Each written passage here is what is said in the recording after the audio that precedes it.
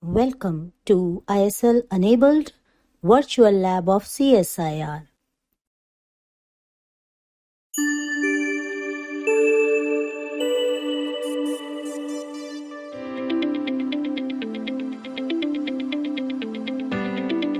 Hi everyone, I'm Utsuka. I am Jigyasa and you are listening to India Asks Why, a science podcast supported by India Bioscience, where we do the research for you to get smarter. Join us as India becomes more curious, one question at a time. Utsuka and Jigyasa love eating chocolates. I mean, who doesn't? And they also love asking questions. This time they wondered why we all crave chocolates so much. They also talk with Dr. Nandini Chatterjee Singh, a physicist turned brain researcher, who talks more about what makes chocolate eating an experience and also shares about her career transition.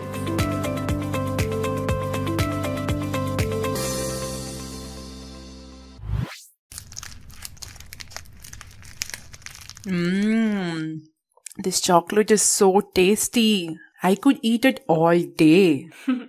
You've got chocolate all over your face and hands, Jigyasa.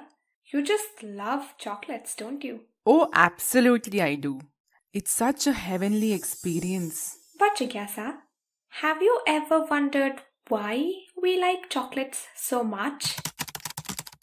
Chocolate researchers to your rescue, Utsuka. The scientific community has also been curious about your question. Really? Chocolate researchers? Not chocolate researchers. I meant neuroscience researchers.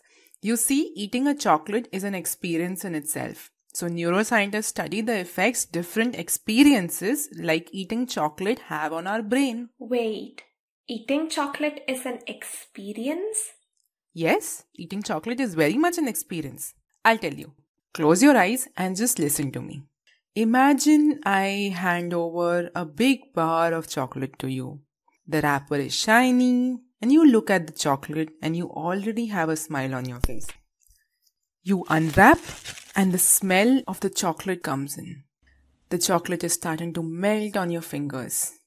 You take a bite and you feel the smooth texture of chocolate on your tongue as it slowly melts away. Oh my gosh, yes! There is fragrance, texture, taste, and all those good memories of eating chocolates.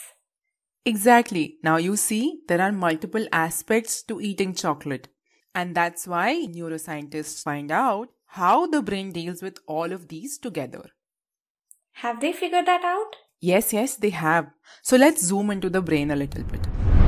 There is a region in the brain called the orbitofrontal cortex, just behind the forehead and above your eye sockets. This orbitofrontal cortex takes what is happening inside. Let's say tummy says it feels hungry and connects it to what is happening outside your body. So let's say eye saying it sees chocolate. So when you connect it, it becomes I am hungry and I see chocolates. So I want to eat it. Whoa, that's so cool. Exactly. It also decides if a task you did is worth rewarding or punishing.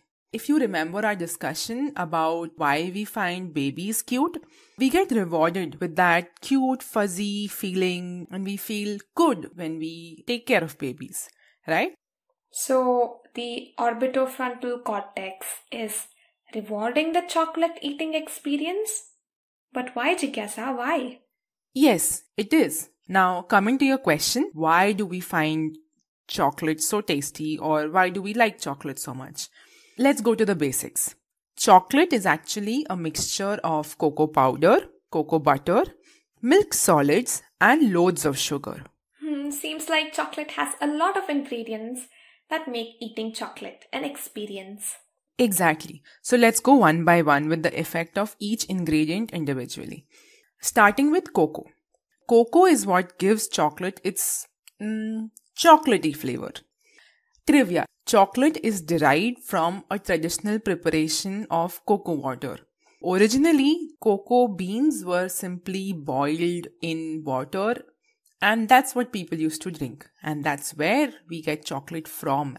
Let me guess. It is this flavor that we enjoy and like about chocolate, right? Well, yes and no. The cocoa that is used to make chocolate is usually very bitter.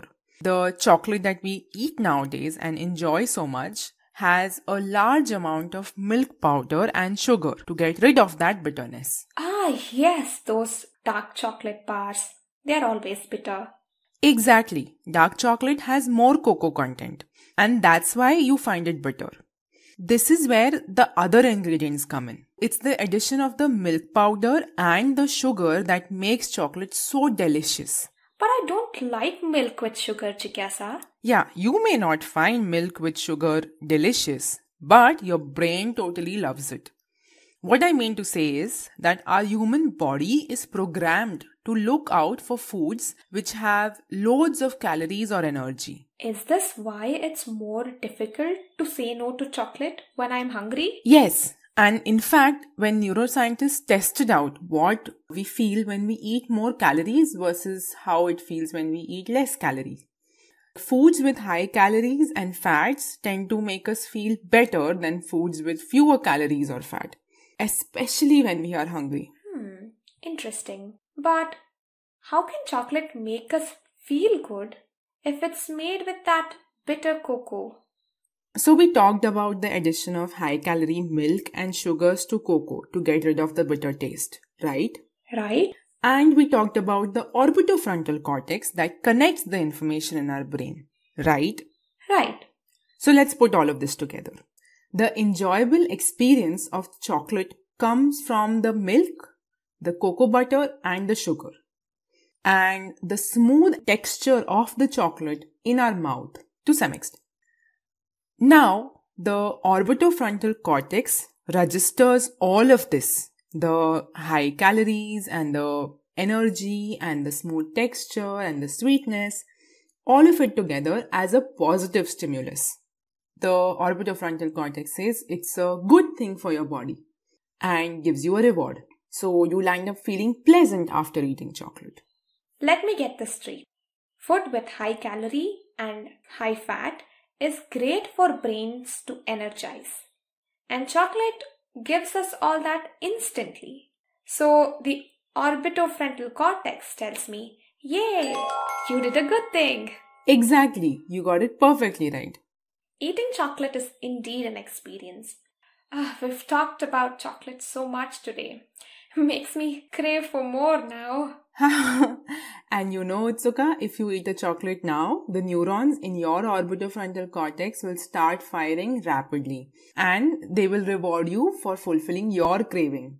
And in turn, it will make you appreciate chocolate even more. This feels like an infinite loop of rewarding and craving. So yeah, let's go get some chocolate. Although I'm curious to know if neuroscientists really study people's brain while they eat chocolate.